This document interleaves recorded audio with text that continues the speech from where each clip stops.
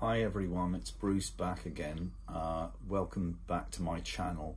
I've been offline for a little while now. Perhaps you can hear in my voice, I've been rather unwell and laid out in bed for a few days. It's this winter weather, a kind of unseasonably cold spell that we're having here in London at the moment. So that put me slightly under the weather.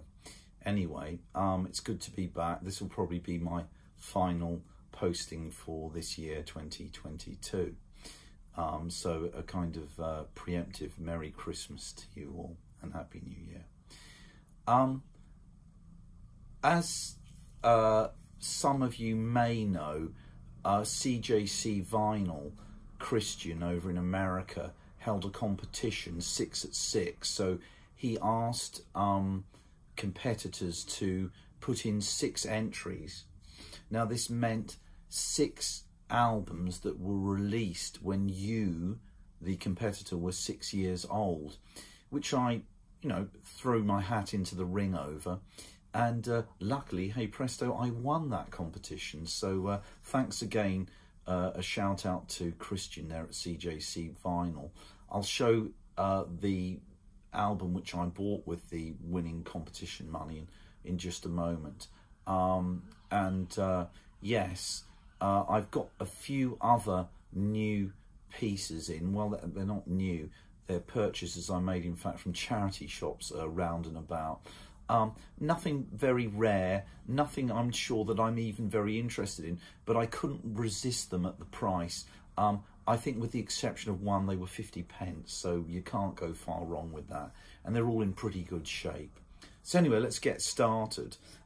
First of all, the album which I bought with Christian's winning entry money it took me a while to find something suitable. I've noticed prices have kind of been creeping up a bit in the second-hand market. In the end, I went for something actually brand new. It's a reissue, and the artist is called Tia Blake. You may or may not have heard of her.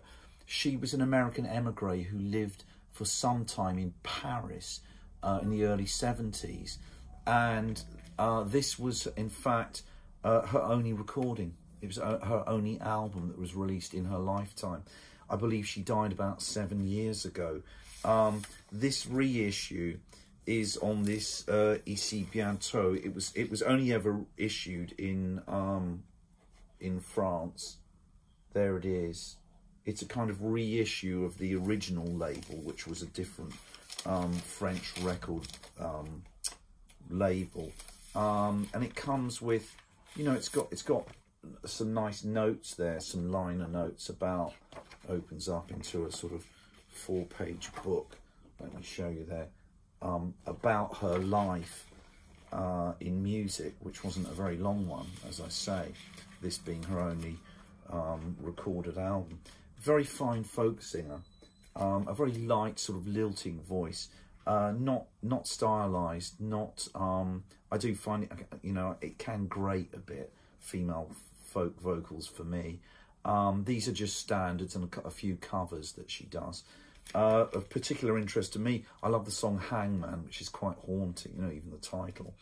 And this song Single Girl, very sort of, it's very dreamy kind of, almost soporific delivery she has. Musicians are okay, it ain't, it's not Davy Graham, let me put it like that. It's not, fantastic sort of virtuoso folk guitar. It's okay, it's competent, it's a decent backing, given, who knows, this is perhaps one of those imponderables. Given a different setting, perhaps her career would have taken off, I don't know. But anyway, so anyway, that's the first one. So that's my winning entry purchase there. Let's get on to the others. This one wasn't 50p. I bought this for all of £1.50. It's Joan Armour Trading's first album. This one's a reissue. I think this one originally was released around 72, something like that. I haven't even had a chance to play this yet. This one's on Cube Records. This is slightly later press, probably about 74, 75. But you know, it's the only record I've got by her. I kind of like her. I'm not a massive fan, but I'm happy to have that for that sort of price. Sorry, let me just rearrange my stuff here.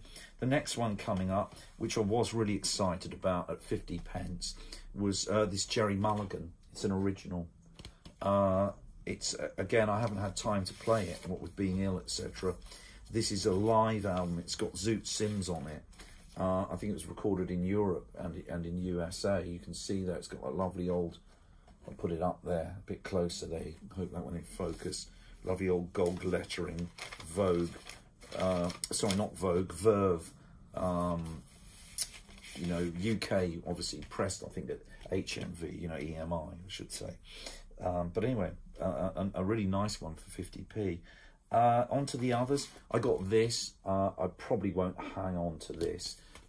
Never, sorry, never a fan. Perhaps you can drop it down in the comments. Perhaps some of you are. This is, yeah, Joan Baez. I don't know which album it is. It's probably a sort of mid-60s, I think. Fourth or fifth album release. But it's an original. Is it a stereo? I think it is, yeah. And it's in pretty good shape for 50p. I also got this, which is Nilsson Schmilsson, classic album. Interesting, it's the only album I've got now on the old, can you see it there? The Dynaflex label. So, you know, these are very wobbly, sort of loved and loathed in equal measure, RCA Dynaflex.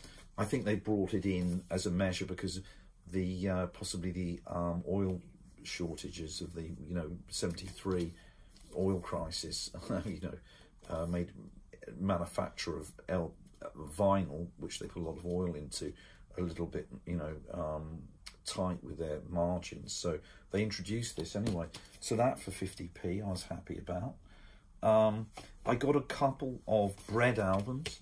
There's this one here. I've never owned a Bread album. Again, this is an original. It's got all the inners with it there. Picture of the band. I love the song Guitar Man, which is what this album, I think it's the title as well, the title track. These are the original Elektra labels, Butterfly labels. It looks fine, you know, it's had a little bit of play, but it looks quite passable. Another Bread album here, which I believe, what's this one called? Lost Without Your Love. Don't know it. Don't know if there were any hits on here. I believe this was their final studio recording before they disbanded. Again, it's on the Elektra label. I think that's a quite late one, probably 76, 77, something like that. A lot of this stuff was done away with, of course, by, you know, punk was just around the corner. Yeah, it's a gatefold. Again, it's in fine shape. 50p, you can't go wrong. Getting near the end now. An artist that I don't listen to and I know very little about, kind of too poppy for me. I think this is a reissue. Anyway, it's a Belinda Carlisle record on Virgin. It's got the inner there. This looks to me, again, you can drop it down in the comments, looks to me a little bit like a reissue, that grey label Virgin record. So it's probably a slightly later press. I don't know when this came out, probably late 80s.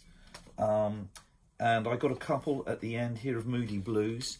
There we are. That's A Question of Balance. The only song I know on here, of course, is that title track, Question, which I do like.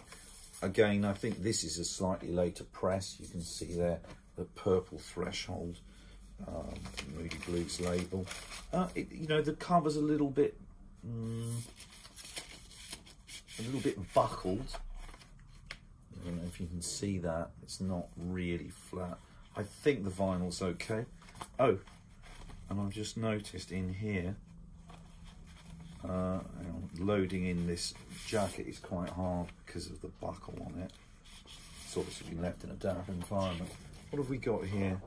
Oh wow, we get them far out, man. We get a kind of psychedelic picture of them there, and it looks like the lyrics to the numbers on that album. I haven't had a chance to play any of these, but I will do. And lastly, there's this one, which is, I assume, was that their 8th album? I'm not sure. Octave. It's a late 70s. I vaguely remember this one coming out. It had Driftwood, which I think was a minor hit for them. One of their later hits on that album. I'll show you in a moment. Sorry, there's always a bit fiddly with these gatefold sleeves. It's yeah, I've got this picture here of them coming in through a door and out through the door there. I don't know what the message is, but anyway. And very briefly, lastly, a few singles. These two I played 25p for. This is actually quite interesting. I didn't know what it was when I bought it, and it says #1 theme. I haven't got my glasses. Who's this one by? Let me just get them on. This is by the John Shakespeare Orchestra, whoever they may be. Yeah, that one. And there's a, there we are. It's on Decca. You can see the logo on there, though, in the picture there. It's British European Airways, isn't it? BEA. Don't know if any of you are old enough to remember them. Pre-British Airways. Interestingly, this is arranged by, and there's a picture of him there, Quincy Jones. So it came out in '69. I think it's all sort of semi-collectible, that one. Lastly, we got two here, another 25p purchase. We got Jackie Lee singing Rupert the Bear. You know, children's British TV programme there. I vaguely remember it when I was a kid. Wasn't really a fan, to be honest, but yeah, it's kind of interesting. And lastly, and perhaps most interestingly, I think I paid all of £1 for this, his Master's Voice kind of EP of sound effects. And this one here is, let me hold the sleeve up there so you can see better. It's Spaceships and Ghosts. Spooky. There we are, and it's on the nice old HMV label. So yeah, that one cost me £1. Haven't had a chance to play it yet, but it's a real curio, so I couldn't resist it. Anyway, thanks for listening. Do subscribe and like, and I shall see you in 2023, everyone. Bye.